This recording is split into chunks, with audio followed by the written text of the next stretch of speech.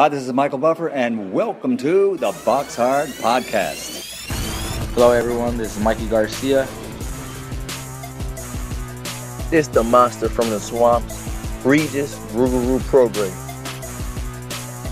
Hey, what's up? This is King Carlos Molina, former IBF world champ.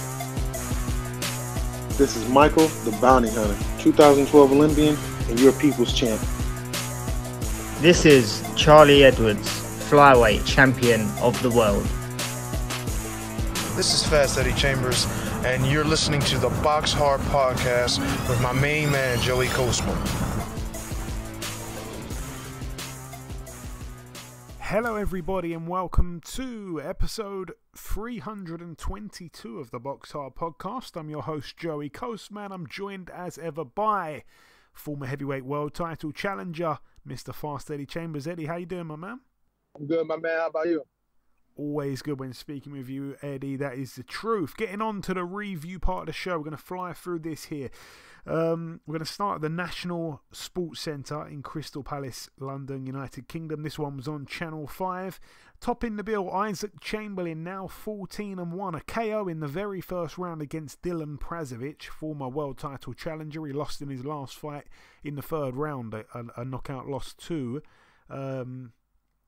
Lawrence Okolie. Obviously, both guys have that sole loss to Lawrence Okolie. I said on last week's show, I don't think Chamberlain's going to get him out of there quicker than 3 rounds. He does it in 1 round. Very impressive. It was a left hook to the body. It was for the vacant IBF International Cruiserweight title. Very, very pleased for Chamberlain. Friend of the show. A guy who hasn't been on for quite a while now, but really pleased for him. Nice guy. And, you know, I'm not sure where he goes from here. I think, you know, signing with Mick Hennessy, I really like Mick Hennessy, by the way, but I think signing with him, it's not really worked out that good for him. I'm not sure if he had many other offers on the table, to be honest, but after losing to Okolie, it's been so slow his career now. He's boxed a guy here, he's beaten him in better fashion than Okolie. I don't know what he does next, but he needs to get moving now, man. He's so you know, he's very talented, but he's been so slow. I'm not sure, like I say, where he goes next. He needs to, you know, be fighting way more regular than he does. Anyways, moving on again from there, let's go to the undercard wins for Idris Virgo, now 12-0 with a draw. A TKO in round 7 against Adam Tronado, who's now 6-3. What else? I think the guy was down 4 times, by the way. Aaron McKenna with a win now, 14-0. A unanimous decision over 8 rounds against Carlos Gallego, who's now 8-2. Aaron McKenna 14-0. He came in overweight as well, I believe, Gallego. Anyway, it didn't matter. McKenna won. He's now the new WBC Youth World Middleweight Champion. We've got Casey Benjamin picking up a win, 15-1 with a draw. A KO in round 2 against Winston Campos. Campos down in the first round and out in the second. He's now 33-9 with 6 draws. Stephen McKenna as well with a win. He's now 11-0.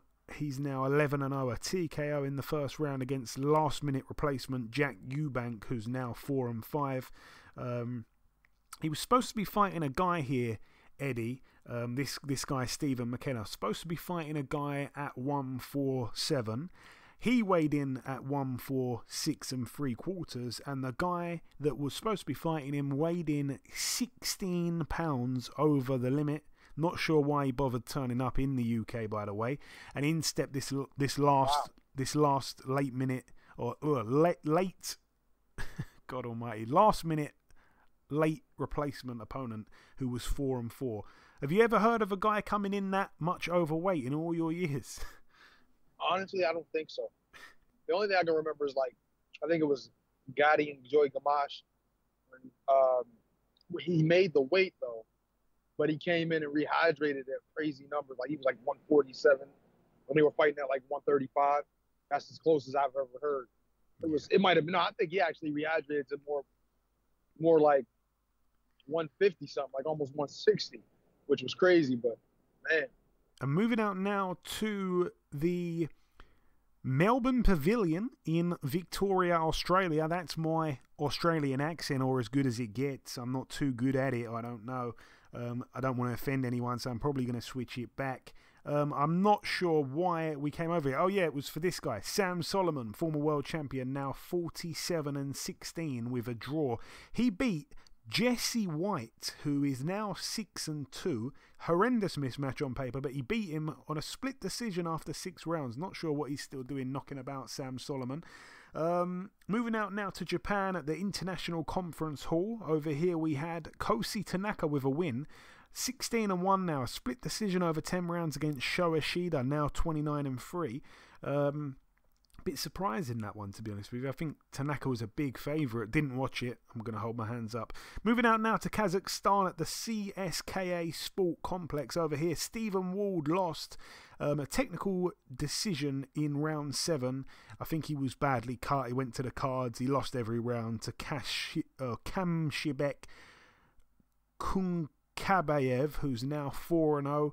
Stephen Ward 13-2. That one was for the vacant WBA Gold World Cruiserweight title. Nothing else really on that card. Moving out now to Russia. I didn't see this either, mind you, but I've been told it's not worth watching back. It was a really boring fight. Dmitry Bivol defended successfully his WBA World Light Heavyweight title against Umar Salamov. Salamov now 26-2. Bivol with another points win, now 19-0. On the undercard as well, Shavkat Zonrakimov with a win. 16 wins he's got there, so a 16th win for him. He's got the one draw. His opponent retired on his store at the end of round 2. His opponent's now 4-5. Again, I think that was a late addition, a late replacement there, his opponent. Nothing else on the undercard. There was a lot of fights fall through, actually, on fight week of last week. A lot of fights fell through, including, obviously, Casemiro, Butler, and various other fights as well. I can't remember right now, but there's a lot of fights that fell through. Moving out now to the Coca-Cola Arena in Dubai, United Arab Emirates. Over here we had on the undercard wins for John O'Carroll, friend of the show, now 21-2 with a draw. A KO in round 2 against Ailio Mesquita, who's now 26-1. Donny Nietes as well. He is now 43-1 and 6 draws he has. A split draw over 10 rounds against Norberto Jimenez, who's now 39-6. 30 wins, 9 losses, 6 draws. So both guys had 5 draws each. Now they've got 6 draws each there for the WBO International Super Flyweight title. Like I say, a split draw, very close fight. And the main event, Sonny Edwards with a win. He's now 17-0, a successful defense there of his IBF World Flyweight title against Filipino Jason Mama, who's now 16-1.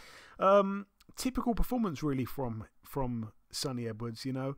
A rough start to the fight. I think he got roughed up a little bit early on by Mama, a few dirty tricks and stuff like that he was pulling, but then he got into his groove, and once Sonny Edwards is in that groove, he's effortlessly sublime. I've got to say it. I think there's no beating him when he's at his best, and he was brilliant when he got into that groove. So as predicted, he cruised to a wide points win.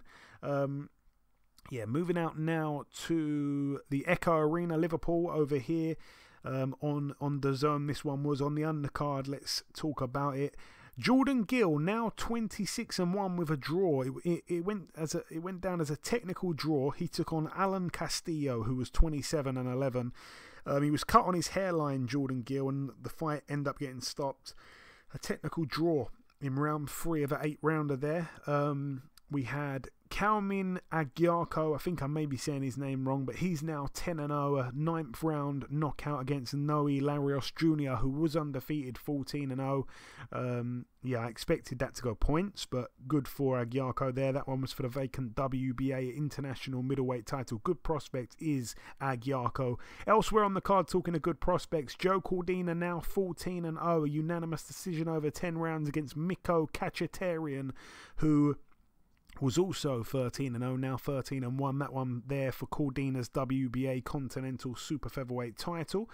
Robbie Davies Jr. with a knockout in the 2nd round against Hank Lundy. Hank Lundy has decided to retire from the sport following this defeat. Here he's now 31-10 with a draw.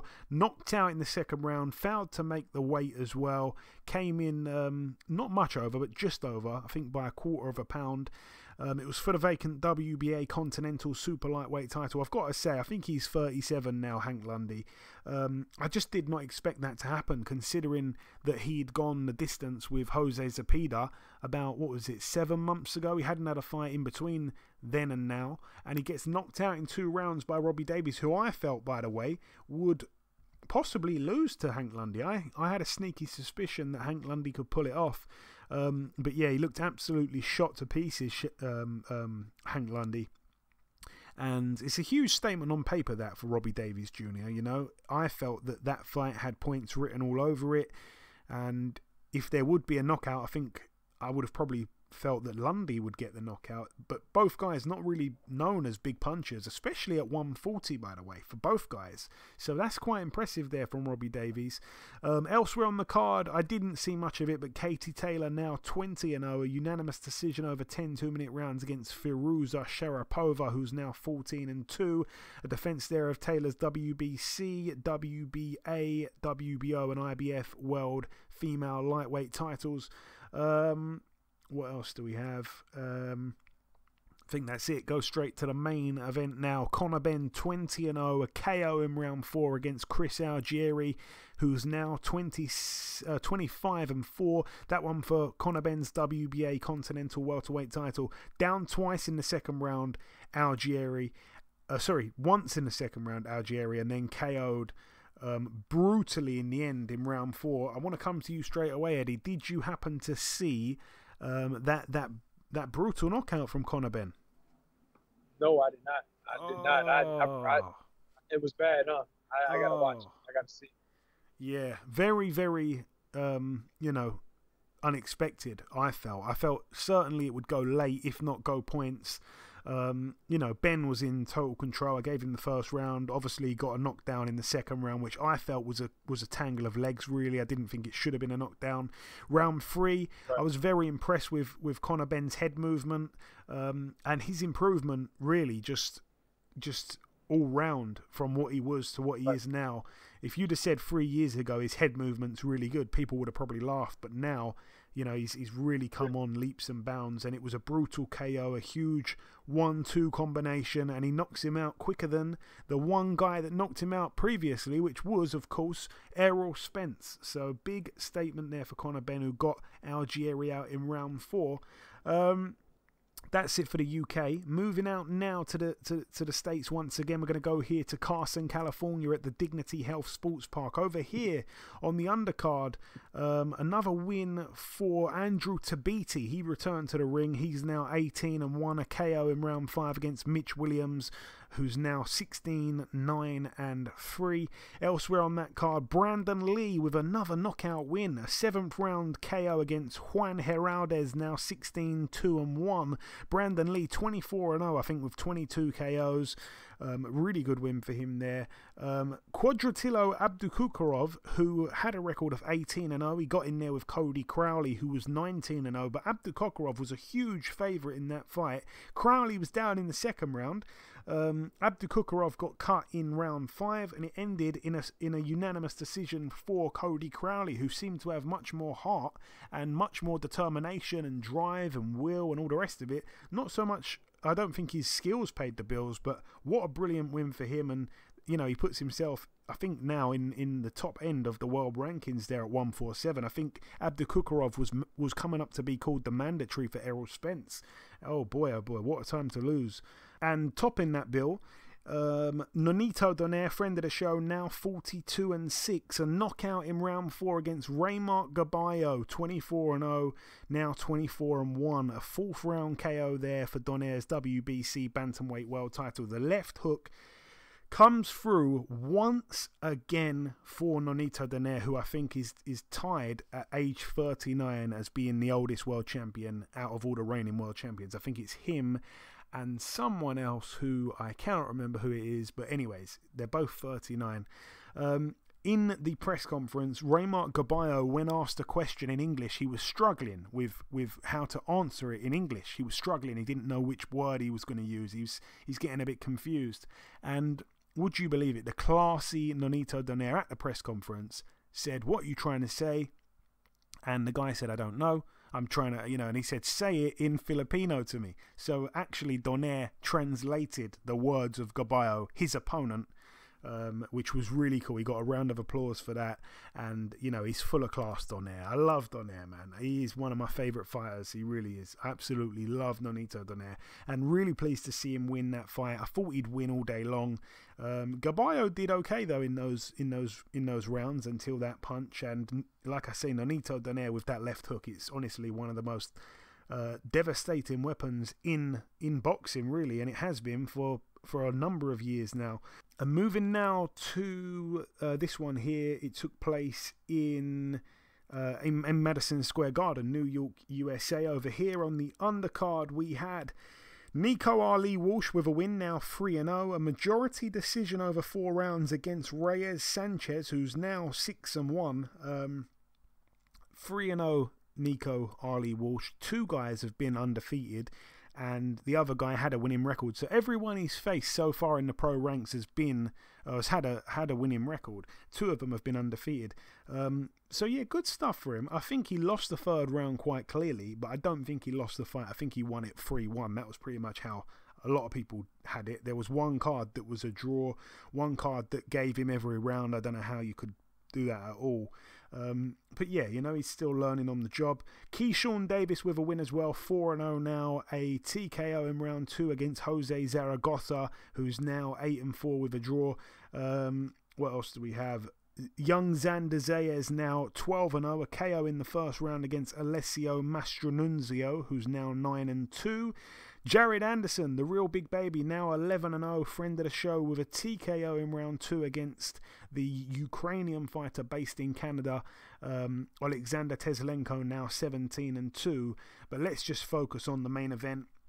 Vasily Lomachenko, now 16-2, a unanimous decision over 12 rounds against Richard Commey there for the vacant WBO Intercontinental Lightweight title. Commey down in round 7. Vasily Lomachenko signalled to the corner that they should probably stop the fight. At that point, it did not look like Commey would go the distance in the end. I wanted him to go the distance. He's a nice guy, Commey. I actually would have liked to see him win the fight. He's been on the show, therefore he's a friend of the show, therefore I support him in every fight.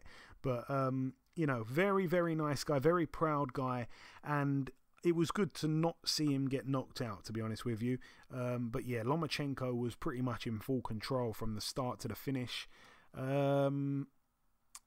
can I say? What more can I say about it, really? I mean, he did what he wanted to do in there with him, and he was sensational once again. Some people are saying, Eddie, that this looks like Lomachenko from 3 years ago. What did you make of it? I know you saw it. Very dominating performance once again from Mr. High Tech, a.k.a., what do they call him? The Matrix. I was once again thoroughly impressed with what he's able to do. It's just his boxing IQ is off the charts. I think has one of the best IQs in boxing, and that's barring any other weight. And then his understanding of, how to defend. Like he does some of the things that I've even done before and that I do, and I felt like I had to do. And it's like certain times when you slip shots, putting like a shield up just in case, the guy gets a shot that possibly can land. I've seen him do a couple different times in that fight and in other fights. Footwork once again, is all over the place, man. It's hard to figure out where he's coming from. You know what I mean? And then you thinking you're gonna hit him and you hitting the fresh air. You know what I'm saying? And then like you got a good shot at him. You think you got a good shot. Like I seen Comey, like really honing in on a couple of the shots he was trying to throw, like sitting down on him, thinking he had a good look at him, and turn around, all of a sudden he's behind you, kind of shit. It's just I look at Lomachenko as probably one of the most frustrating fighters to fight possibly ever. You know what I mean? Because he's just he's always coming on angles. He's always defensively conscious. He's always making sure he follows certain rules, and and then he's smart enough to know that touching you, putting his hands on you, can sometimes fool you into just getting a little relaxed, not thinking anything's going to come hard in that particular moment, and then boom, a big shot comes right after. You know what I mean? Really, really educated boxer. He knows. You could tell he studied this basically his whole life, and he's one of the best at it for that reason. And it's just, I could go on all day about saying what he does well, but like I said, I think it's his IQ that really sets. Well, his IQ and his footwork that really sets him apart. I mean, his punch selection we know is good, but I think that's all based off of the position he puts himself in, from his footwork. And he's definitely he's got the hand speed, obviously, but like I said, I pay attention to what he's doing and how he sets it up.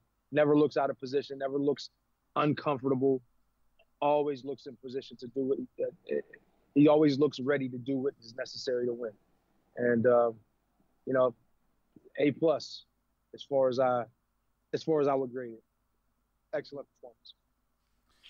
Yeah, it truly was. It really was. Always great to see him fighting.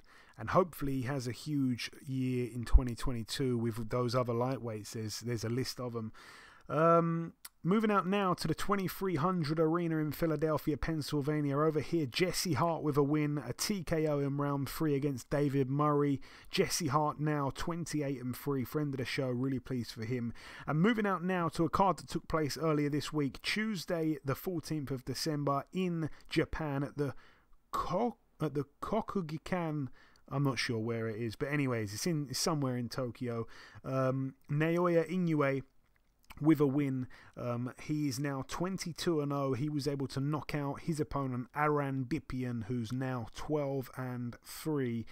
He'd never been stopped in his 2 losses. He's been stopped there. That one for Inoue's WBA and IBF World Bantamweight titles. But that is it, though, for the review part of the show. Just before we welcome our first guest, it's now time to thank our sponsor. This podcast is sponsored by Manscaped, but the opinions expressed are those of myself and former heavyweight world title challenger Eddie Chambers.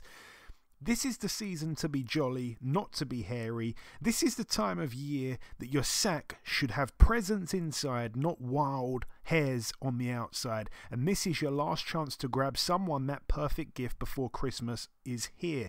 Visit manscaped.com and remember to use the promo code BoxHard for 20% off plus free shipping. I personally recommend the Performance Package 4.0, which again contains the Lawnmower 4.0 bush trimmer, the Weed Whacker nose and ear hair trimmer, the Crop Preserver anti-chafing ball deodorant, the Crop Reviver, which is a ball spray toner. It's like a little spritz to make everything smell even better. And of course the Magic Mat for catching all the trimmings. You'll also receive 2 free gifts, the Shed travel bag and the Manscaped branded anti-chafing boxer shorts. All of this is what you'll receive if you order the Performance Package 4.0. I own one, Eddie owns one. This is good stuff. Your balls will thank you, and so will anyone that goes near your balls for that matter.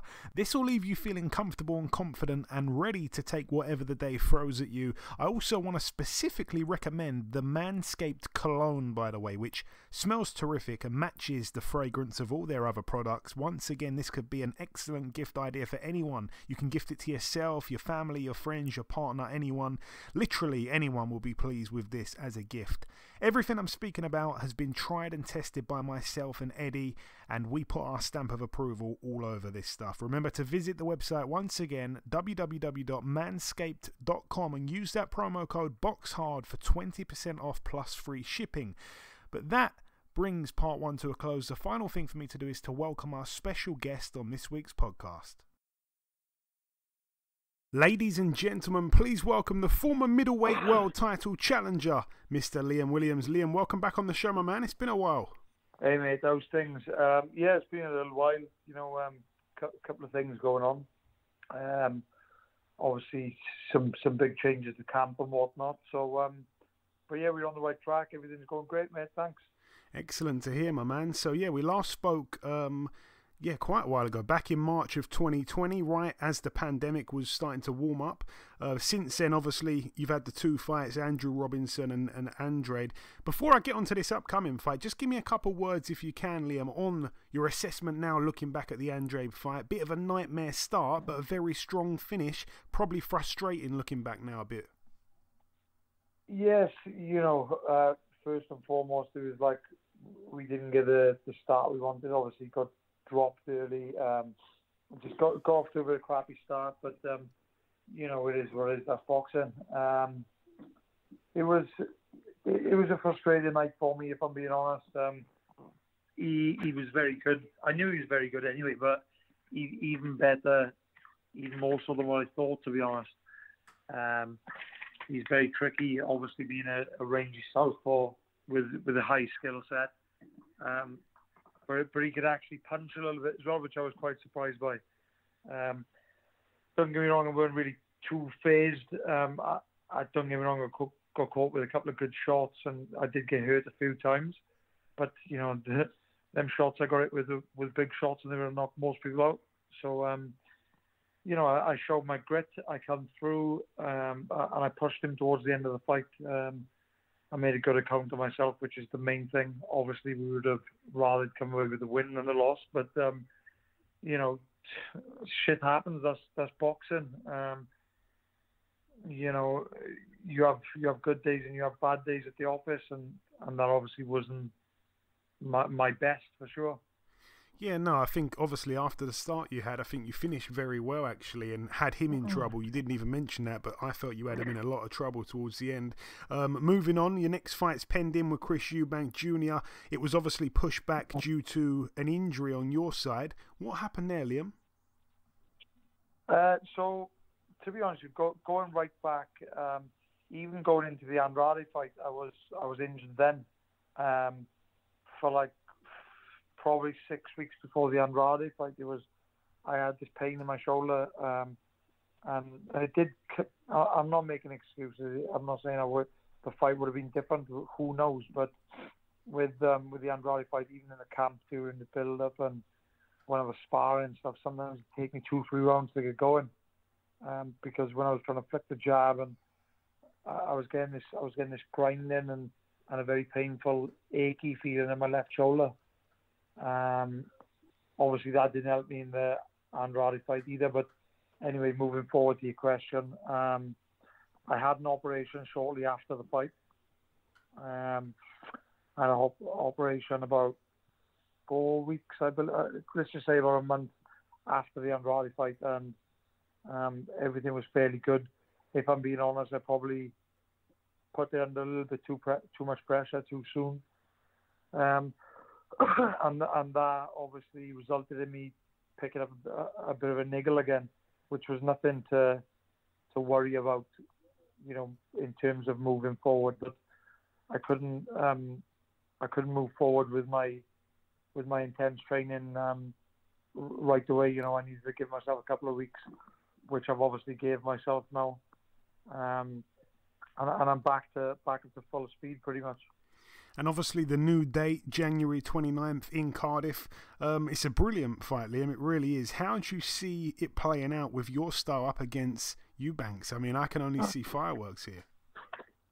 Yeah, mate. To be honest with you, I do think there's going to come a point in the fight where it's just going to be an all-out war, and it's kind of going to be survival of the fittest sort of tactics. You know, we're going to start trading heavy blows, and it's kind of whoever got most in the tank and who wants them more.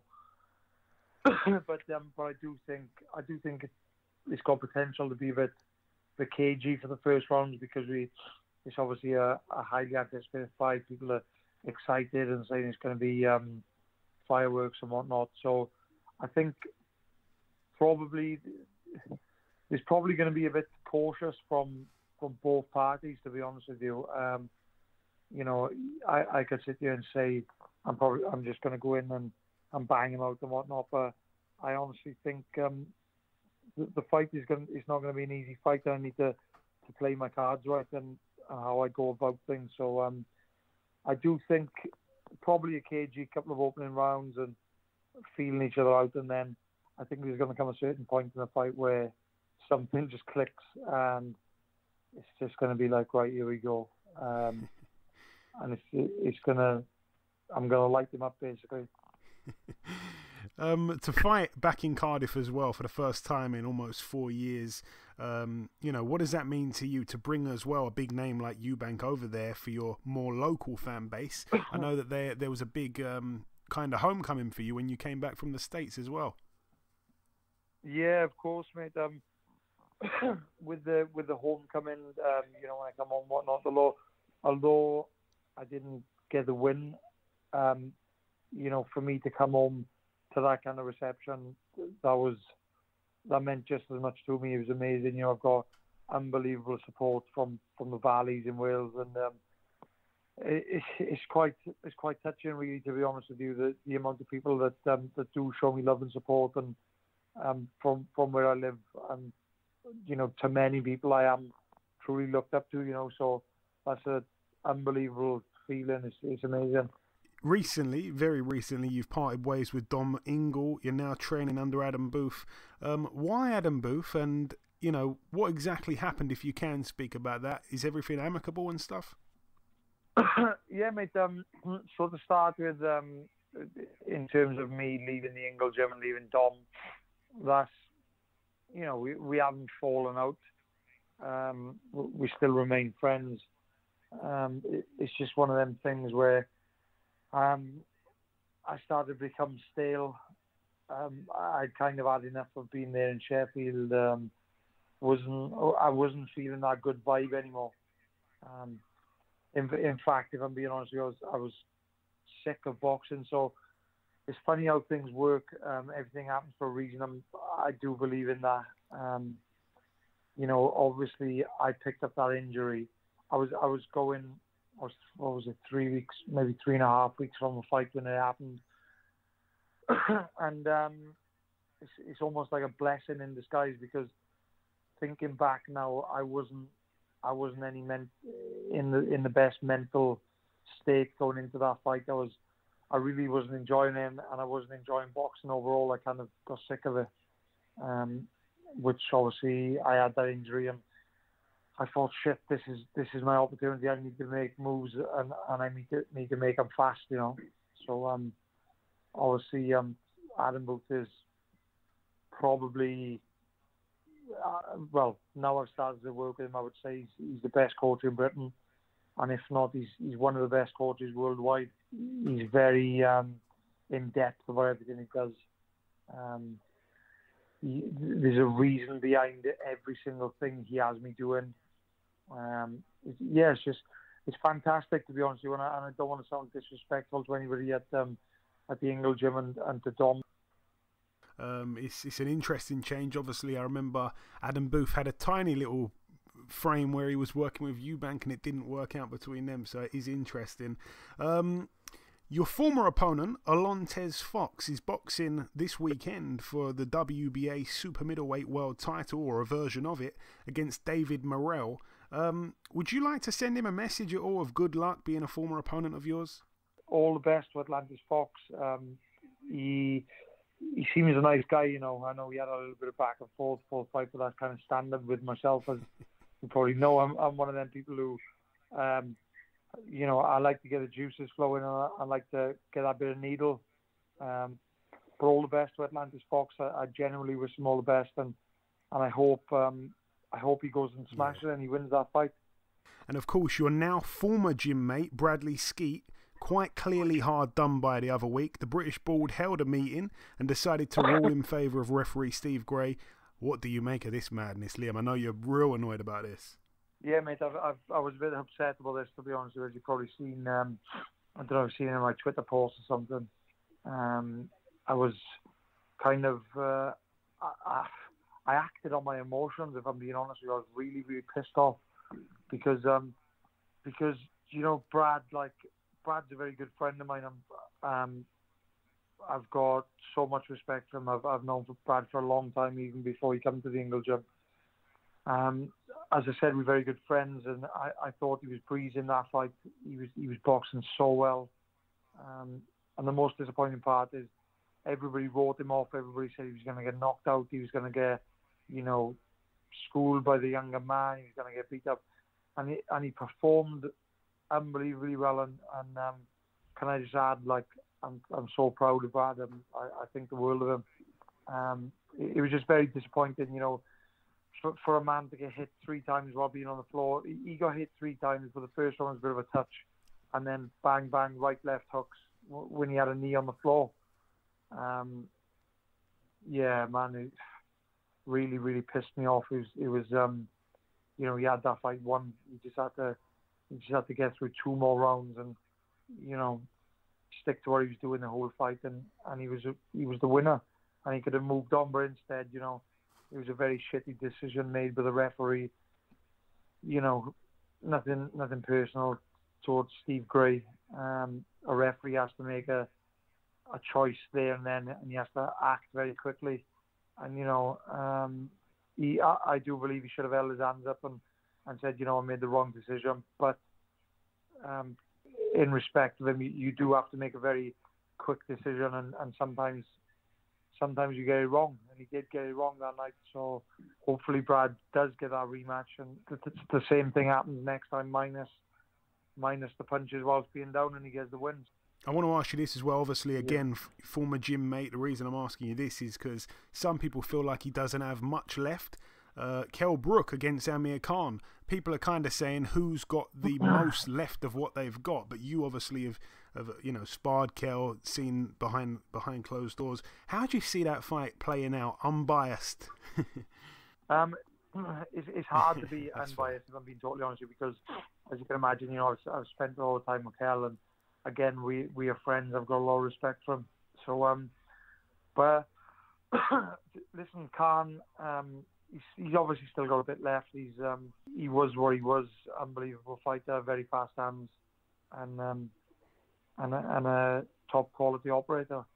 So, but then on the other hand, so is Kell. He's been at that high level, both of them have, and I just think, from my point of view, I just think Khan doesn't hold the shot very well, and Kell is definitely the bigger, stronger, and harder punching man. So I don't know. We'll see how it goes. You know, I believe the fight is made at 150. Do you know what? You caught me on the spot. I'm not even sure. Or 149 or something. I'm not sure. Yeah, it might even be 149. You know, but either way, that's my problem. Is I think the weight will affect Kell more than it will Khan. So it's a very interesting fight. I'm definitely interested to see how it goes. Obviously, wish Kell all the best. I'll obviously speak to him anyway.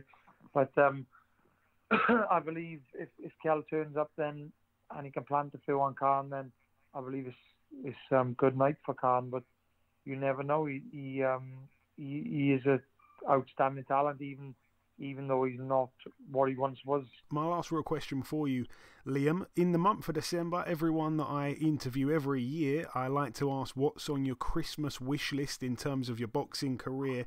Where can you be this time next year in a realistic world? Where do you want to be this time next year, realistic world? Well, mate, I never look too far into the future with boxing. You know, things happen very quickly. You could turn into a superstar overnight, and sometimes your career can end overnight. It is what it is. But ideally for me, one fight at a time. I just want to go and batter Eubank and really put on a good display, and then get a massive fight on the back end of it, which is ideally for me. I would. I've said it for quite a while now. I want to fight Golovkin. And if you've got any closing words, just before we wrap it up, Liam, to the listeners, say whatever you like, absolutely whatever you like, before we let you go. Nothing more than just happy Christmas to everybody. I hope you all enjoy, stay safe. All the usual stuff, mate. Just hope you have a great time, and think of me when I'm at home eating salads and training twice a day. We certainly will try to think of you around that time, Liam, when we're all stuffing our bellies. Yeah, bullshit. But listen, Liam, it's been a real pleasure catching up with you again. Best of luck for January 29th, and I look forward to catching up with you sometime after. And once again, Merry Christmas and a Happy New Year to you. Awesome, mate. Thanks. I appreciate your time also. Okay, now it's time for part 2 on this week's show. This part, normally the news part of the show, but we have nothing at the moment, so if anything develops from now to the end of the show, we will speak about it at the very end on the outro. We're going to start here with the preview part at the Bell Centre in Montreal, Quebec, Canada. Over here, Artur Beterbiev 16-0 in a 12-rounder, defending his WBC and IBF light heavyweight world titles against USA's Marcus Browne 24-1. I don't know what it is, Eddie, because Browne has been down a few times in his career. Down off Pascal a few times, I think down off someone else. But I've just got this weird feeling that Marcus Browne's going to do something in this fight, and I've not seen anyone else agree with that, but I just think the natural athleticism of Browne and just maybe the age as well of Beterbiev, he's going to be 37 next month. I have just got a weird feeling that Browne's got a big chance in this fight if, however, he doesn't get hit, which he can get hit and he can go down, but you can't afford to get hit properly by this guy because everyone goes down and stays down. 16-0, 16 KOs. Yeah, I do agree. He does have a great deal of athleticism. He's talented. He's got pedigree. He's got ability. He's got a lot of different things to bring to the table. But Beterbiev is probably one of the toughest puzzles to solve in boxing right now. And when I say tough, I mean tough. Hard-headed guy, comes forward. Very, very hard puncher. Very determined. And it just seems like it's only a matter of time when you're in there with him. Eventually, he's going to land the shot he needs to get you out of there. And like you said, 16-0, 16 knockouts. Everybody has stayed down. So, and I've seen him in there with good, talented boxers. And, you know, it's just he's a tough, rugged kind of guy. And he's not a terrible fighter or anything by any means. He's not just tough. He still knows how to box. He knows how to get you, corner. He knows how to land certain shots. He knows what his best shots are, so it's going to be a very difficult fight for Marcus Browne. I'm not sure that he's going to be able to pull this one off. It can happen, and everybody got a puncher's chance, even though, most people think he's, understand how tough of a chin this guy has too. So it's like, there's a lot of things that can happen in boxing. There's a lot of ways things can shake out differently. But it's really, I agree, he's a little older, so things may start to get a little bit more tender, like chin, different things. But I just think that his punching power and his aggressiveness and things like that is going to win the night. I think at the end of the day, it's going to be Beterbiev to win, and probably by a stoppage at some point. Anywhere from I would say the 5th on, maybe even earlier. Okay, interesting take. I mean, we shall see. I just got this feeling, especially if it goes late. I've got a feeling that Browne can outbox Beterbiev, but we will see. Again, I sometimes say crazy things. Sometimes it makes me look really stupid. Sometimes I look like a genius. I'm going to just gamble here with that one. Moving out now to Tashkent in Uzbekistan. This one's going to be on DAZN again Friday. Over here we've got Israel Madrimov 7-0 in a 12-rounder against France's Michel Soro, who is 35-2 with a draw. We've also got Bektemir Melikuziev 7-1, coming off that crushing knockout to Gabriel Rosado, one of the best knockouts of 2021. That's an 8-rounder there. He gets in with Sergey Ekimov, who's 18-3.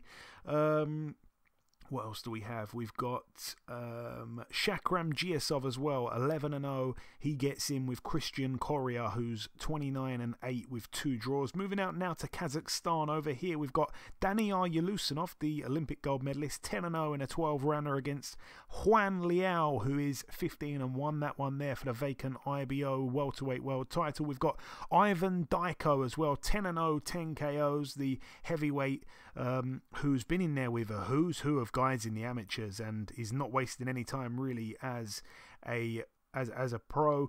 Just a little recap: he's beaten in the amateurs the likes of Eric Pfeiffer, the likes of Efia Jagba. He beat Majidov. He beat Filip Hrgovic. Beat Zili Zhang.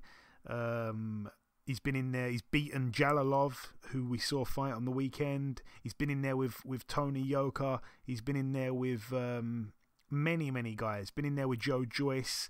been in there with Anthony Joshua. The guy is a really, really good, deep pedigree fighter. He gets in with Alexander Ustinov, 36-5 with a draw.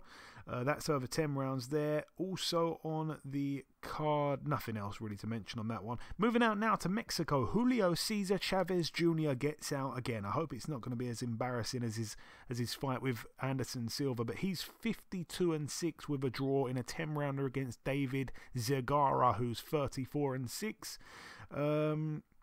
Moving out now to the Manchester Arena over here.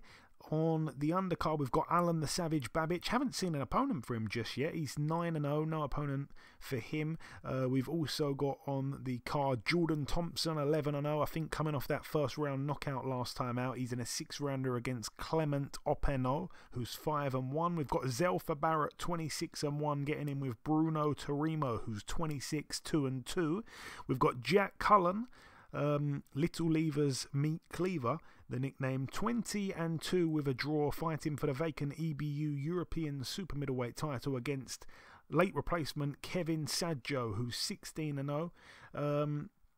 We've got Carlos Gongora, 20-0 in a 12-rounder against our very own Lerone Richards, 15-0 there for the IBO World Super Middleweight title. But let's go straight to the main event. I'm going to come to you straight away here, Eddie. Joseph Parker, 29-2, a rematch I don't think he really needed with Derek Delboy Chisora, 32-11. It's going to be interesting, just like the first fight was. The first fight was very close. I couldn't believe it when Chisora put Parker down within about 20 seconds of the first round. I've just got a feeling, though, I've always said it, I think these two having 100 fights, I think it goes the distance 100 times. I think Parker points like I did the first fight. I was right the first time. I think it's going to be the same, but probably not as close this time around. Yeah, I agree with that. I think now he understands a little bit more what he's dealing with. He's not going to take in, he's a little older. He's been beat by this guy and beat by that guy, because Chisora comes to fight everybody, no matter who he fights. So he's going to put them hands up and come out swinging, Joe Frazier style. That's the way he is. But I think Joseph Parker's he understands it more. He knows what to expect. He's going to box probably a lot better. He's going to stand when he needs to. I think, and not completely just continue to go in reverse, because that's a bad thing too, especially when you got an aggressive guy coming. It just continues to give him confidence. So I think he's going to do the right thing. Keep the jab in his face. I'm going to do a couple other little things to just keep the fight just where he needs it, not to allow Chisora to get too aggressive, too much confidence, and stick around too long on the inside. So, yeah. I can agree with that, Joe. I think it's going to be pretty much it's going to be interesting, because Chisora's going to make it interesting. He's going to come to fight. But I think Joseph Parker's younger. He's fresher. He's got a little bit, he's a better boxer, especially at this stage in his career. At any stage, really, because that's not Chisora's style. But, yeah, it's going to be interesting. It was a fight that I would want to see, regardless of them having the first one, because, like I said, Chisora's going to bring it. But I'm going to go with Joe Parker, too. All the best to Joseph Parker, friend of the show. Really, really cool guy. Moving out now to the Rainton Meadows Arena over here in Tyneham, where on this card here, I'm not sure I think it might be a boxer card. It might be on Box Nation as well, so watch out for that. On the card, we've got Joe Laws, 11-1, no opponent just yet for him. We've got Thomas Patrick Ward, 30-0 with a draw. He gets in with Leonardo Padilla, who is 20-3 from Venezuela. I've said it before about Thomas Patrick Ward. He has an incredibly padded record. He was a great amateur. He's been a great pro, still unbeaten and all the rest of it. Cannot seem to get a big fight. I don't know what the hell is going on with him, but I will say he hasn't looked good lately, and I've said it. I hope I'm wrong, because at one point he was one of our best prospects in the UK, but it seems like he's burned out a little bit now. He had that draw with Thomas Asomba. That was a really, really tight fight there. He was expected to box rings around Thomas Asomba. Then in his last fight, he got dropped as well in the 5th round. He ended up getting up and winning the fight on points. But still, he has not looked his old self. He's had 31 fights. I don't understand what the hell is going on with him. But all the best to him, man. I hope he can turn it round and win a world title, because he was certainly capable when he turned pro. But like I say, he's been a pro now since 2012 and just really hasn't had a big fight. It's nearly 10 years. Elsewhere on that card, let's talk about this one here. Ricky Burns, 43-8 with a draw in a 10-rounder here against Emiliano Dominguez, who's 26-9 with a draw. Never been stopped, Dominguez. Obviously, Ricky Burns never been stopped as well. You'd expect that one's going to go to points. Ricky Burns seems like he hasn't had a fight for ages. Yeah, his last fight was against Lee Selby 2 years ago. God, wow. Yeah, so he should almost be retired, I think, Ricky Burns. But we shall see what happens there. And Lewis Ritson, the Sandman, 21-2. He's coming off that loss last time out back in June to Jeremias Ponce. He gets in with Christian Uruzquieta, who has a record of 20-4 with 2 draws. Not really a puncher, to be honest with you. Going down the record, his losses have come in... decent level, but I'm not sure. It's going to be interesting. It is interesting seeing as Ritson's coming off a loss and he hasn't really looked good, let's be honest, since moving up to 140. Definitely not the destroyer he was down at 135. Moving out now to the Amalie Arena in Tampa, Florida, USA. This one's going to be on Showtime pay-per-view. Jake Paul 4-0 in an 8-rounder against Tyrone Woodley. It was supposed to be Tommy Fury. It's a rematch between those guys. I'm just going to say a brief sentence on it, really.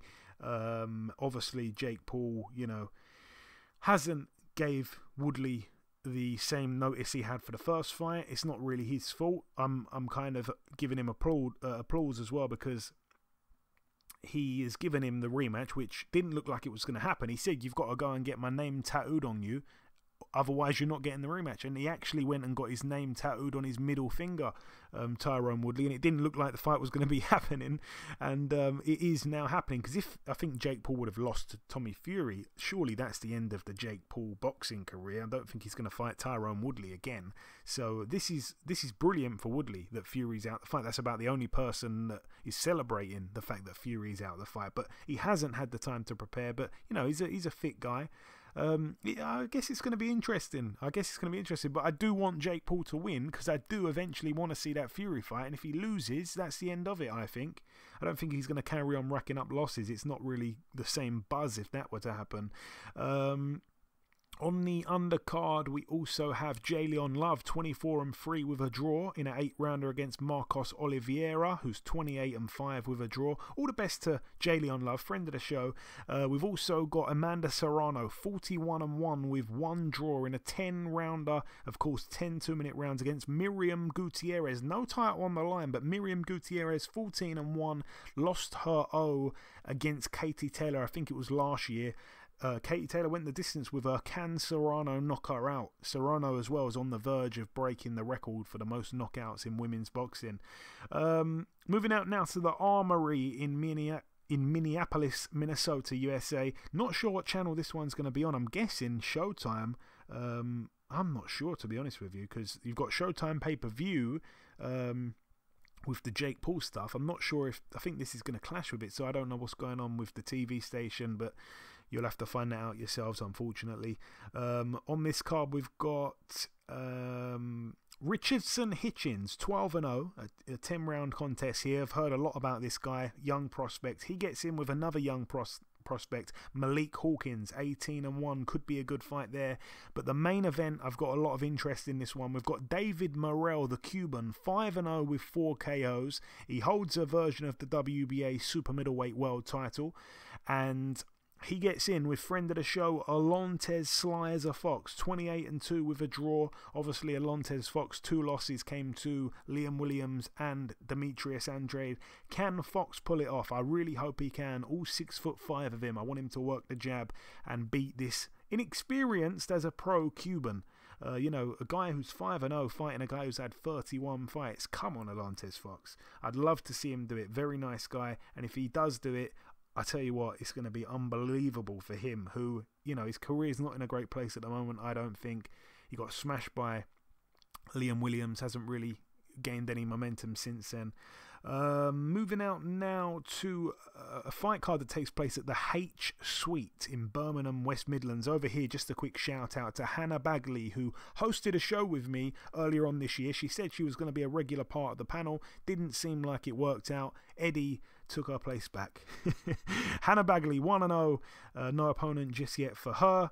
And moving out now, this one takes place next Tuesday, actually. Tuesday is taking place down under. Shall I do my Australian accent again for this one, Eddie? I think so, Joe. I think you should. Okay, here goes nothing. Here goes nothing. So this one takes place at the Star Event Centre down in Sydney, New South Wales. We've got over here Andrew Maloney, former world title challenger, 21-2. I'm a bit tired as well, so I don't know if that's the best one, but he's 21-2. He's getting in there with Frolian Saluda, who has a record of 32-4 with a draw. This one for the vacant WBO Oriental Super Flyweight title, mate. So all the best there to my good pal, Andrew Maloney. That was the best I could do. Maloney, you like that? You like that? There we go. Yeah, it's not bad, Joe. You got it. Oh God, yes. I tell you a real quick funny story. Obviously, I'm pretty good, I think, with my accent. So I've just did my Australian, probably not the best you've heard. I do a good Mike Tyson. I think we can agree on that one. And obviously, I've done Chris Eubank Jr. before many times on the podcast. Nigel Benn said to me, I did the Chris Eubank one to him on the phone.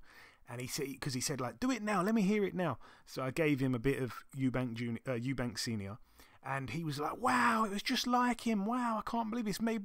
I've got goosebumps.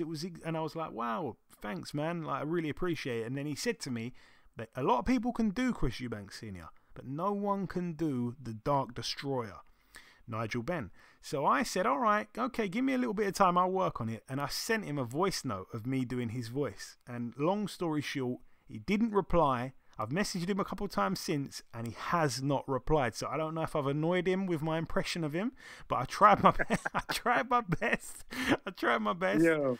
I don't think I'm going to release it. I think he was pissed off because it sounded just like him. That's why. He's like, damn, somebody could do me that well. Oh, gosh, we shall see. But no, I don't think I'm going to release it, but that is a true story. And just before we wrap up part 2, I do just want to say, get ready for it, because we will be doing, obviously, this week's podcast going out today, which will be the 16th of December.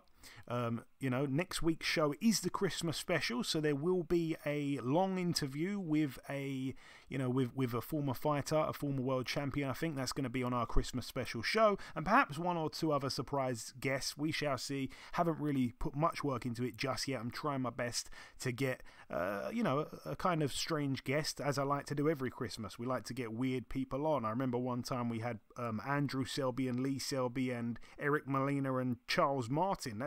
They was all on the Christmas special. There was another year we had Nonito Donaire and Tom Loeffler and I think Hassan and Dam. We like to have really random names and from together. I think it's probably only going to be just one guest. We shall see though, but it's going to be someone from the yesteryear, a former champion. That is my promise to you. And then the week after that, obviously, will be the end of the year podcast. It's going to be the final podcast of 2021. And the reason I'm telling you this whole thing is because I need you, the listeners, to send us in your... I've got a list of it right here. We're going to do... Just bear with me. We need your fighter of the year, your young fighter of the year, which they have to be 25 years of age or under. We want your knockout of the year, your upset of the year, your British fighter of the year. When I say that, I don't mean at the very top level. I mean a British fighter who isn't at the top level but has had a fantastic year. There's a few guys, not going to give any names away. The most improved fighter, it can be British and it can be in the world. The prospect of the year, I want to hear that.